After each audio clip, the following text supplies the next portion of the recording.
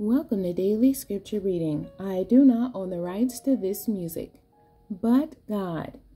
The definition of but God: a time when God steps in and intervenes on our behalf. I will read the King James Version, the Amplified Version, and the New Living Translation of Psalms chapter 49, verses 14 and 15. Like sheep, they are laid in the grave. Death shall feed on them, and the upright shall have dominion over them in the morning, and their beauty shall consume in the grave from their dwelling. But God will redeem my soul from the power of the grave, for he shall receive me. Selah. The Amplified Version. Like sheep, they are appointed for Sheol, the netherworld, the place of the dead.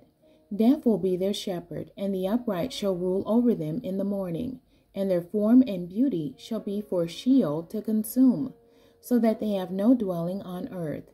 But God will redeem my life from the power of Sheol, for he will receive me. Selah.